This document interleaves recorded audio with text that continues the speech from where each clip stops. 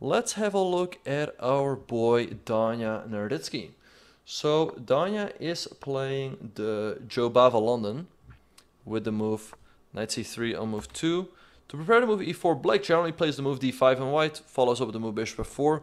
But in this game, Black went c5, d5, d6. So here we get some sort of old Benoni defense. White does not have the pawn on c4, but sometimes that is in White's favor because a knight can come to d2 and c4. But I don't like what Danya did here because he allowed the move b5. I think Black should have played it and he had a good position, but Black castled. And now a4, good move, stopping the move b5. And Black here is really cramped for space. So bishop h2, guess he wants to go rook e2, and e4 looks really pleasant for White. Alright, rook e1 has just been played. Okay, so Danya is really preparing to move e5 here. Let's see what Black will do. I mean, knight e5 is an option, but it doesn't look that great. Go c4, bishop back. E5 is still very much on the cards here for White. Let's see what Black will play here. Maybe queen c5 to prepare to move b5 makes sense. Also, if e5 ever happens, then you're not in this diagonal of the bishop. So let's see. I mean, knight c5, e5 looks really good for White. Actually, knight c5 also hangs this pawn in the future. And if Black can get in this move, that would be good. Okay, so rook d8 played. Perhaps something like knight d2, hitting this pawn over here, which now is very vulnerable. Daniel going queen e2. Still very difficult to protect this pawn here. I mean, knight d2 is coming as well. I mean, yeah, rook c8, knight d2. Does not look good for Black. Okay, knight d2 now. Rook 81 by Daniel. Okay, so maybe he wants to go rook d4, hit the pawn this way. Or maybe still knight d2. Okay, so b5 played by Black. But the question is this going to work out? White can take and take. Black will go queen to b6, hitting the knight. And if the knight moves, the pawn on b2 hangs. But, I mean, this pawn on c4 is also always still weak. So Daniel takes, queen to b6.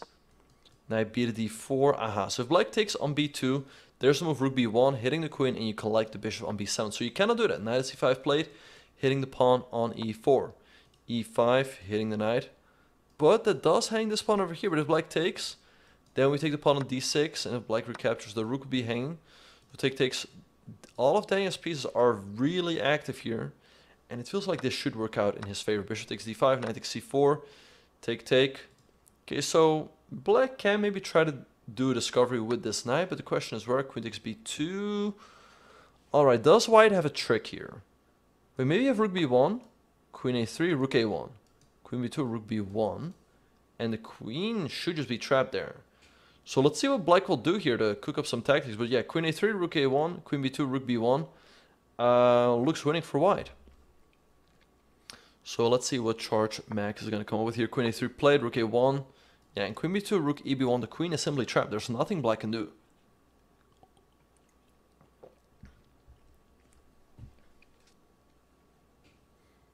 All right, so let's see.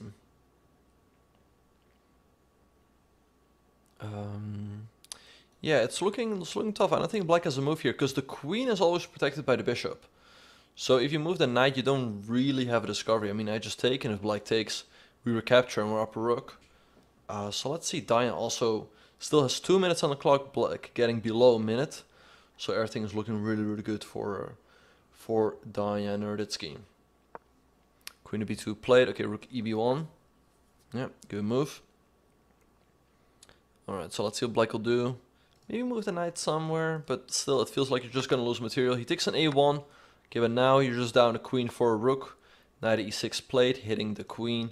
And this knight on e4. Still some tactics. Because if this queen moves, maybe you take and move this knight out of the way. Hitting the queen and the rook. But there should be a way for White here. Knight c6, very nice move by Diana. If knight at d8, then knight takes c7.